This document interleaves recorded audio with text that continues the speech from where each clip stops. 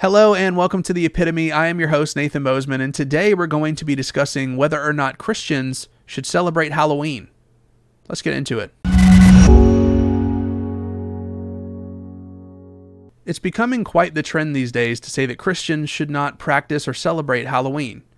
You've probably heard the popular myth on the internet that basically it is descended from an ancient Celtic tradition called Samhain, where they would dress up in these costumes and they would try to ward off evil spirits, and they believed that the other world, the world of the dead and the living, the veil was a lot thinner on October 31st through November 1st. And then basically the Catholic Church put All Saints' Day on this day to Christianize Samhain. And basically, if we're practicing Halloween, we're just practicing this ancient pagan, witchy cult thing, holiday, and we should not do it. We should stay away from it. But I actually started doing some digging, and I was reading some historians on the topic, and it painted a very different picture that I don't think a lot of people are telling. And so I figured today I would go through the actual history of Halloween, and then we could have, hopefully, a rational conversation about whether or not Christians should practice it. If you're hoping for me to just tell you that basic story that I just kind of gave a quick synopsis of, that's not going to be this video. Hopefully what I'm going to do is give you a more accurate depiction of the history of Halloween, and then we can talk about it afterwards. All right, I've got my spooky slideshow ready. Should we celebrate Halloween with me, Nathan Bozeman? Let's get into it. These are the countries where it's celebrated. I've highlighted them all. You can see it's mostly Western and Christianized nations, except for China. That's like a non-Christianized nation, but it's mostly in Europe, and then like a little bit in South America, and then obviously like Canada, Mexico, and the United States. So lots of countries celebrate Halloween. And let's continue. So Samhain, let's get into it. You heard me talk a little bit about it earlier. If you've never heard about Samhain, I'm aware it's spelled like Samhain or something, but it's pronounced Samhain. I don't know why. It's just an ancient Celtic word. Many trace the history of Halloween to this ancient Celtic festival. And based on our earliest sources, Samhain was actually a harvest season where people would get together and they would celebrate the end of summer. And they would do this on October 31st through November 1st. And many also claim that people would dress up during this time to ward off evil spirits, to perform animal sacrifices, and they believe that the veil between the living and the dead was thinnest during this time. But let's continue. Did Samhain inspire Halloween? This is the big question. You know, I was talking about how they would dress up in costumes and they would try to ward off evil spirits. But I'm going to get into a couple of reasons why I do not believe that Samhain is the cause of Halloween, but we have to do a little bit of history first. Most of what we know about Samhain is recorded for us between the 9th and 12th century by Catholic monks who converted the Celtic regions to Christianity. Notice how late these sources are, from the 800s to the 1100s. All that we know about Samhain pretty much is recorded for us during this time period, which is long after Samhain had been practiced. And our earliest source telling us that Samhain has to do with anything to do with the supernatural is in the 12th century. Okay? And this is from Magna Martha Finn if you want to check my sources here. This is the earliest source we have that says Samhain has anything to do with the supernatural, which is kind of why people say that Halloween is from Samhain because of the dressing up and all this stuff. But that's actually from a really late source, and our earliest source, the Sir Giglio Concullen, says that Samhain descends from a festival and they would just do nothing but feast, play sports, and celebrate together. They basically would just get together and celebrate the harvest season. They would eat, they would feast together, they would have a good time, they would just hang out as a community, and that was it. That's what Samhain was. So this is really important because our first source telling us that Samhain has anything to do with the supernatural is from the 12th century. But remember, everything we know about Samhain is recorded for us from the 9th to 12th century. So for our first source in these 300 years to tell us that Samhain has anything to do with supernatural is at the end of this period, tells us that this might have been a later development, and All Saints' Day was developed like in the 7th and 8th century, if I'm remembering off the top of my head correctly. So it seems to me that this later development of Samhain comes after All Saints' Day exists. But let's continue. Let's talk about All Saints' Day. Right now it's on November 1st. It wasn't always on November 1st, by the way, but we'll get to that later. It's otherwise known as All Hallows' Day, and it's a day on the Catholic liturgical calendar where they celebrate all the saints, whether they are known or unknown, and they call the saints like the departed brethren, which is why I have this this casket with a cross and the ghost going out of it. But the day before All Saints' Day is called All Hallows' Eve, which is where we get the name Halloween, right? So the name Halloween comes from the Catholic tradition. So the myth, once again, goes that basically the Catholics just Christianized Samhain, but let's talk about why I don't think this is right. In the Middle Ages, kids would go door to door, and it was a practice called hallowing, and they would sing songs and hymns, and they would get food in return. Sounds a little bit like trick-or-treating, or when people on Christmas go caroling. You know, it kind of sounds a little bit like that. All Saints' Day in the Celtic regions was originally in the spring. This is important because a lot of people want to say that Samhain is the cause of Halloween, right? So we need Samhain to be here, and then we need it to go into the All Saints' Day. We need All Saints' Day to be like a Christianization of Samhain. But that's not what we see in the historical record. What we actually see is that All Saints' Day in the Celtic regions, which is where Samhain is celebrated, was in April. Okay, and Samhain was still being practiced at this time on October 31st through November 1st. And it's actually the Germanic regions, which is Germany, that moved it to November 1st. So it's not even the Celtic regions that changed All Hallows' Eve and All Saints' Day to November. It was actually Germany that did this. And then the rest of Christendom, which is the rest of people who believe in Christianity, followed suit afterwards. I think this is a really problematic fact for the hypothesis that Samhain caused All Saints' Day to be on November 1st. Because we need All Saints' Day to be trying to Christianize Samhain for that to be the case.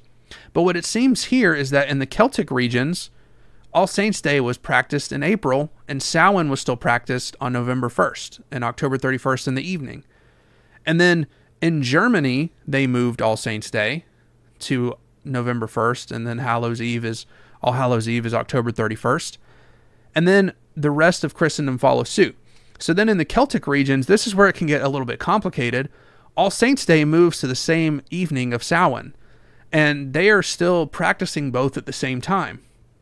The Celtic people, they didn't see a contradiction with Samhain and All Hallows' Day or All Saints' Day. And so because they didn't see a contradiction here, they just were practicing both alongside one another. And so rather than Samhain causing All Saints' Day, or like All Saints' Day being a Christianization of Samhain, what the historical record seems to see is possibly All Saints' Day was moved to the same day as Samhain, and then possibly you could argue that in the Celtic regions, Samhain started to maybe make its way into the practices of Halloween. I think that is something that could be argued for historically.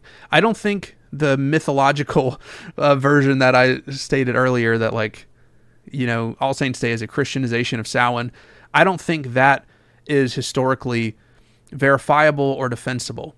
But maybe the idea that Samhain later affected Halloween can be defended. All right, now let's talk about modern Halloween, because honestly, modern Halloween practices are very disconnected from the ancient Samhain and All Saints' Day practices that they descended from. Because basically in like the early 1900s, Halloween was largely disliked. People would use it as a day to just go out and vandalize or pull pranks. That's what a lot of teenagers did on Halloween in like the early 1900s.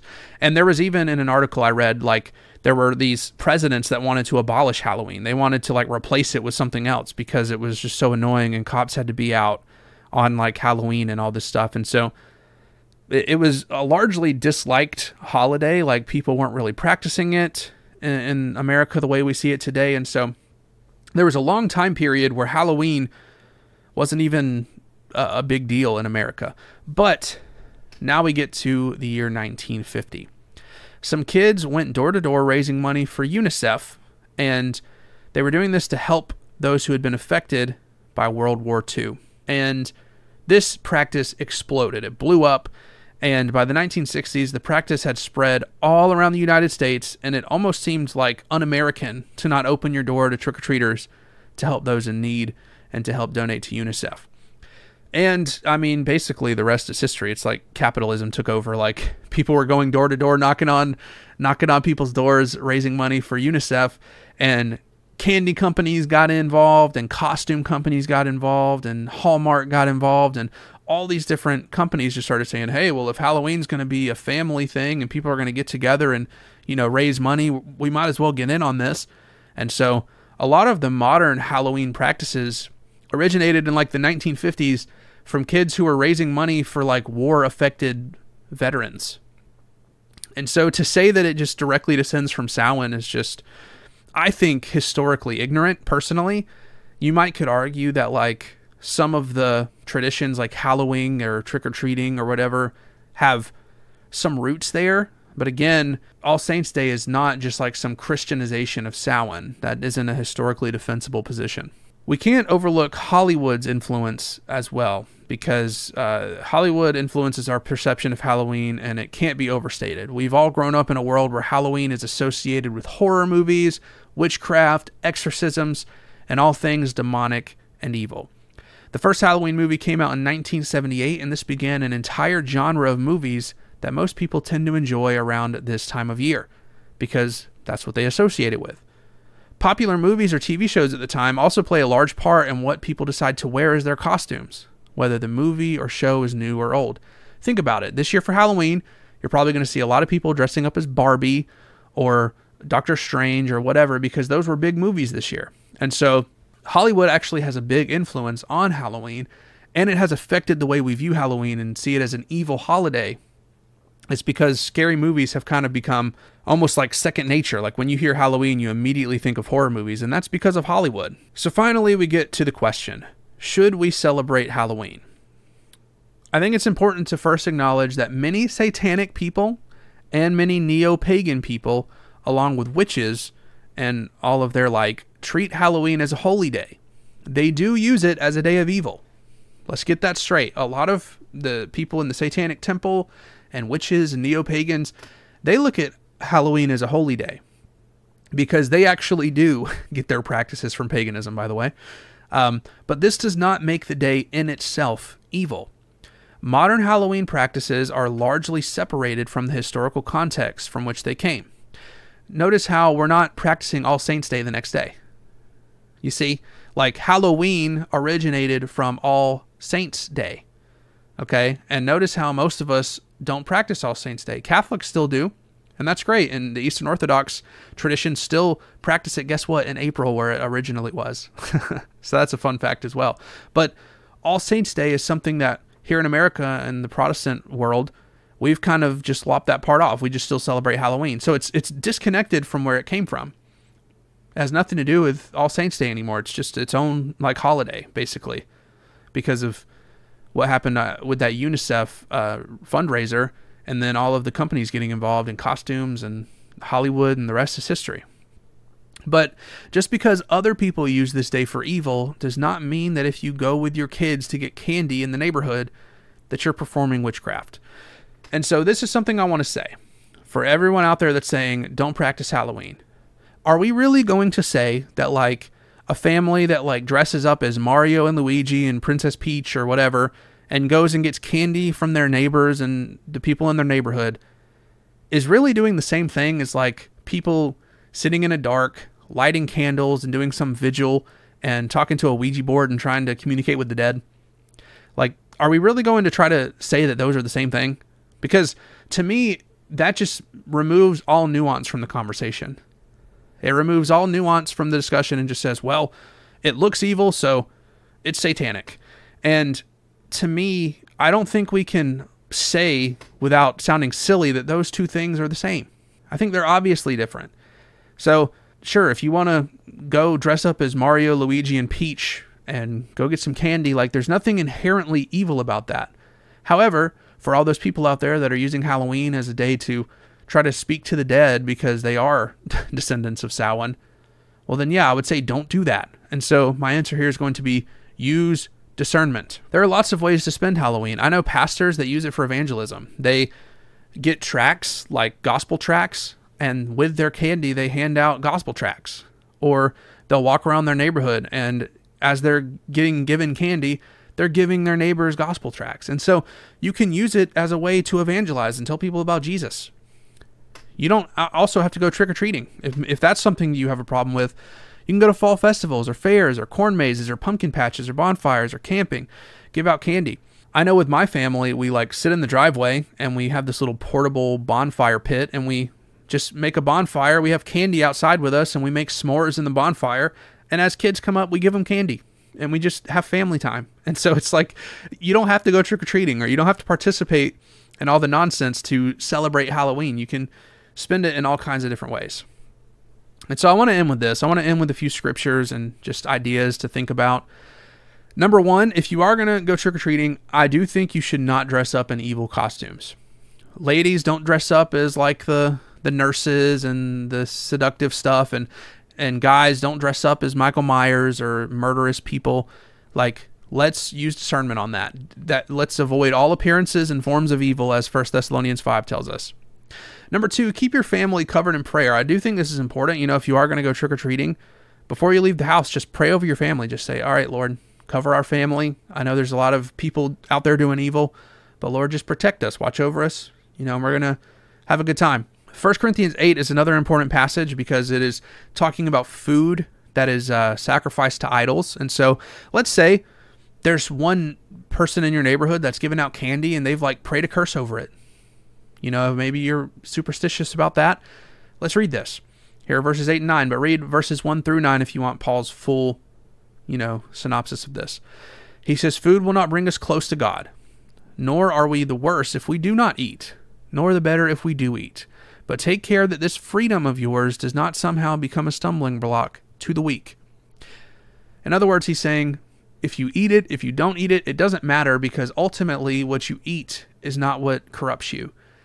And again, let's go back to prayer. If you are worried that like someone's messing with your candy, pray over it. Like the Bible tells us in Colossians that the enemy is disarmed and disgraced. He has no power. And so just pray over your family, pray over the candy you eat. You're going to be fine. Do all that you do unto the glory of God and make some great memories with your family. So in conclusion, no, Halloween does not come from Samhain. All Saints' Day was not a Christianization of Samhain. People in the Celtic regions were celebrating All Saints' Day in April, and then Germany moved it to November 1st, and then everyone else followed suit. Yes, in the Celtic regions, they continued to practice Samhain and Halloween next to each other, and they didn't see any issue with that. And finally, a lot of the modern Halloween practices are completely disconnected from the historical roots that they come from. And we can see this by the fact that we don't practice All Saints' Day in America, really, unless you're Catholic. It's just like its own holiday. And trick-or-treating basically started because of a UNICEF trick-or-treating fundraiser. Has nothing to do with Samhain or anything else. And so let's stop all these myths. Let's get off the internet myths. Let's get off TikTok and Reels with all this stuff that like Halloween is pagan. It's just a day to spend with your family. You know, like I said, with my family, we sit in the driveway with a bonfire. We make s'mores. We hand candy out to people. There's nothing wrong with that. And I'm not going to pretend like there is. And for all of you out there that are still adamant, like, don't celebrate Halloween, please just, let me know in the comments if there's something I missed. I'm willing to have a discussion with you, but please keep it charitable. Please try to be kind in the comments. I know this can be a very polarizing topic for some reason, but yeah, hopefully you enjoyed this video. Give it a like if you did. Subscribe to the channel if you're new and you want more content like this. This has been The Epitome. I'm your host, Nathan Bozeman. We'll see you around.